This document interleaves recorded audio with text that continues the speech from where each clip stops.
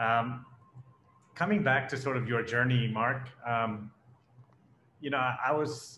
been so touched by so many, so first of all, you're both sides of the table. I've been following that since 2009, 10. Um, and I always getting very excited when there's a new post, especially one that is personal, about your journey. I mean, you have the best posts about, you know, financing, cap tables, how to pitch VCs. I mean, hands down, no one in the world, I think, talks better and preaches and empathizes better than you. But for me, what really strikes me and what excites me about your content is also your personal journey. Um, like, for example, you had a post 5 years ago about how you stopped taking your mobile phone at night to your bedroom, which I bet 99.9% of the world is struggling with, and so forth. So maybe I'd love to just, why don't you summarize like some of the things that others can learn from, because there's so much. Your weight loss, which I remember seeing you 3-4 years ago, and now it's night and day. And again, you've codified the formula, so I don't need you don't need to get into that, but that personal journey, that willpower, it's amazing. I appreciate it. I will say, with respect to phone, I was dealing with an issue that I think most people are dealing with, which is I found myself not sleeping well. I found myself sometimes being less productive in the morning if I got sucked into my telephone. I found that I didn't wake up happy. I think that a lot of couples struggle who read their phones late at night, because that means you're not paying attention to your wife, husband, kids, whatever. And I just decided, I go back to this issue of ADD. There's a term that they talk about for people with ADD. They have a problem with something called impulse control.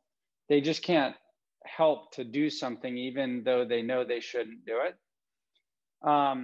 And it causes you anxiety. So I'll tell you, before I did the thing with the phone in my room, I started leaving my phone in the car. So when I would go out with my family and we'd go to have dinner, I would leave my phone in the car. And there's a reason. I think this is not just ADD, this is most people, but it's particular to ADD, is I couldn't resist the temptation to look.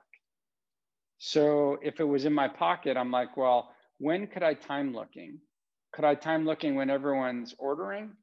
If I go to the bathroom, could I check on the way to the bathroom? Could I sneak a peek if someone's telling a boring story? Like, whatever. And that both causes anxiety, and it causes you to do the things where you're like kind of looking down. Everyone knows you're looking down. You're not fooling anybody. And it just didn't make me happy. So I started leaving the phone in the car. And here's the liberating thing. When you go have a meal and your phone isn't there, you don't have to have the anxiety that you're not going to be able to check after the meal, but your phone isn't there. You let go. And you suddenly enjoy the people you're around. And leave aside that, even if you're with boring people, you feel less personal anxiety. And so I noticed that. So I said, why don't I try that at home? I've been religious about it since whenever I wrote that several years ago. And sadly, when I would travel for work is the only time I would break it, because I would use the phone as my alarm. So it was sitting by my bed, but so happy. And then I did another big thing that changed. And I started this, I guess, about 2 years ago, is I stopped reading the news in the morning. I'm going to read it at some point in the day. I'm going to see it on Twitter, email, watching TV, catch it on a blog, listen to a podcast, be in the car, hear it on the radio. I'm going to get it at some point. But I stopped in the morning. And it certainly happened during the Trump administration, where every morning you woke up to something that made you angry. I mean, I don't know. I'm sure there's some people who are happy. I generally was not one of those people. And I just realized there was nothing I could do about it. So what I started doing was waking up, and I did one of 3 activities. For a long period of time, I just woke up and worked out. And I started getting on the Peloton, and I found a rider named Allie Love. She's an instructor, and she's all positivity.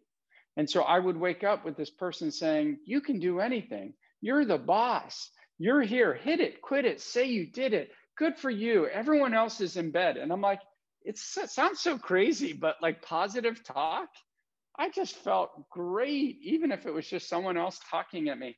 And then I would get in the shower, and then only then would I allow myself to check my phone. So I didn't even check my phone before I worked out. Then I started for a long period of time reading in the morning. I just decided I was going to carve out 30 to 45 minutes, and I had a few books that I was trying to read. And I know a lot of people don't read long form anymore because they say they don't have either the time or attention span or, you know, the focus for it. And I just found myself absolutely loving reading 25 to 40 pages in the morning, and my brain would free up and I would drink a cup of coffee. Now I'll tell you something that I only admitted to my wife. But for the last 79 days, I wake up and study French every morning.